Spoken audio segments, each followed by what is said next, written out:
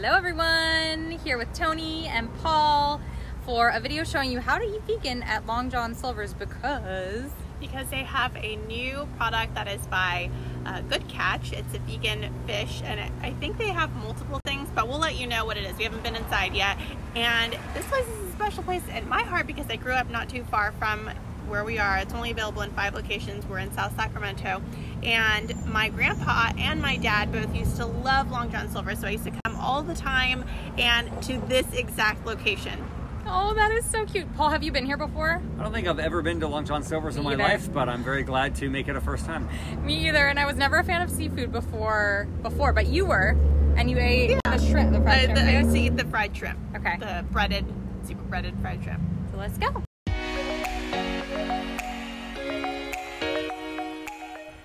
It was really exciting to see this plant-based menu front and center at checkout. Unfortunately, since this is just a temporary rollout in a few locations, there were no permanent signs and nothing in the front of the store.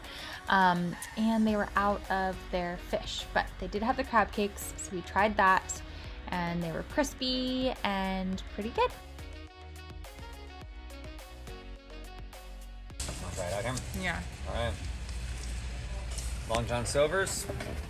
Plant-based crab, we'll see. Oh, yeah, well, from what I remember of crab cake tasting like, that's what it tastes like. It's good.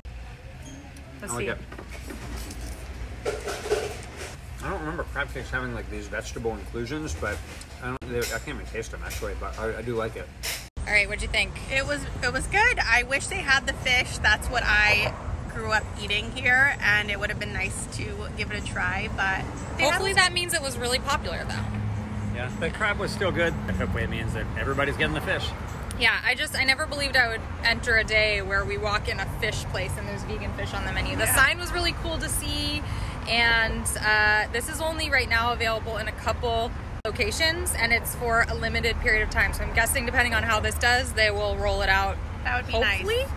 Fingers so crossed. if it's near you, go try it out, support it, and hopefully they will bring it to all of their locations so that people will eat the plant-based option instead of the actual fish option. Absolutely, and a big high five to Good Catch for like making it possible for plant-based fish stuff to be on a menu. Thanks for watching our video. Make sure you give it a thumbs up and comment below, and if you try it, let us know what you think.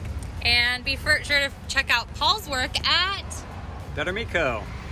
and Tony at PlantBasedOnABudget.com. And of course, you can find recipes and more at worldofvegan.com. Bye, everyone. Bye.